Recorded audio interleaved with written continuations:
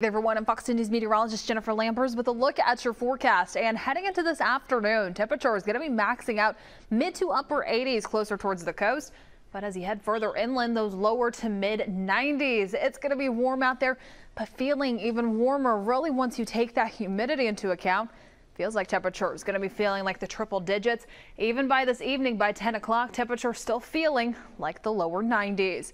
Now, timing things out in our futurecast, rain chances, they've really dropped down in comparison to what we've been seeing for the past couple of days. Now, as we make our way into this afternoon, keeping around a 20 to 30% chance of an isolated pop-up shower or thunderstorm. Going to be pretty random in nature with the best timing between 3 and 7 o'clock. But once that sun starts to set, things turn quiet. Now, the rip current risk gets low today, tomorrow, and also Wednesday. That surf height just around 1 foot.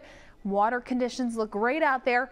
And then as we track the tropics, we do have tropical depression Dawn. Now, Dawn is weakening at this time, but we're still going to continue to talk about it for the next few days because Dawn is expected to re-strengthen back into a subtropical storm by the time we get closer towards the weekend and also by midweek and into the weekend. We'll continue to monitor Dawn here on Fox 10, but the good news mainly just staying in the central Atlantic, just a problem for the fish out there and not expected to impact any land masses for the next couple of days. Now, again, that's the only area that we're monitoring at this time, but hurricane season does go until November 30th.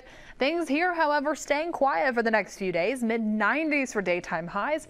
And then take a look at that. The rain chances even dropping off by Wednesday and Thursday. But then looking ahead towards the weekend, rain chances creeping back in that 60 to 70% range. We'll keep a close eye on those and keep you updated right here on Fox 10.